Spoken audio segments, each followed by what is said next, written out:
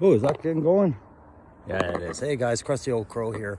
I'm at CFB Edmonton, my old base that I retired from while I was in the army there.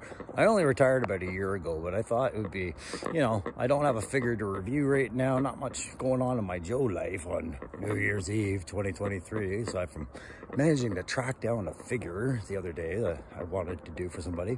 But aside from that, I haven't had much to report with Joe. Taking a break till I get back home in Edmonton, and then I'll have lots more videos for you. Or, sorry, back in Ottawa. But I figured I'd stop by the old base and maybe go by my regiment today. But I figured on my walk today, I came across this.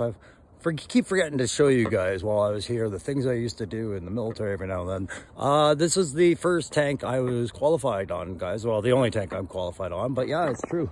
Crusty Old Crow's qualified Mobat. Let's go have a look. So this is a Leopard. This is a German Leopard, but it's Canadians got them and we use them. And this was the tank I got qualified on. The funny story is, before these were supposed to be monuments way back in like 2006, 2005. These were getting scrapped. We thought they were a bit older than we wanted and not exactly what we wanted anymore for direct fire. We were looking at other things.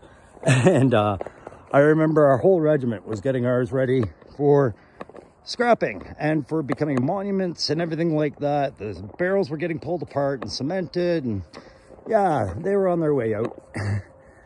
And then things just got hairier in Afghanistan, and they called for them all back. So we had to rebuild them all, basically.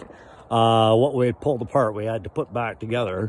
Pull them back from ranges and pull them back from monument blocks, like the one that it's sitting on right now, because we needed them. And we took them over to Afghanistan.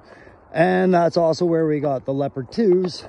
We got them from the Germans, but the Leopard 1s were in concurrent use the whole time. And that's what your Crow was qualified on, as a tank commander. But my main deal was reconnaissance, and I'm going to head up to the regiment right now, see if I can't pester that duty corporal to let me in.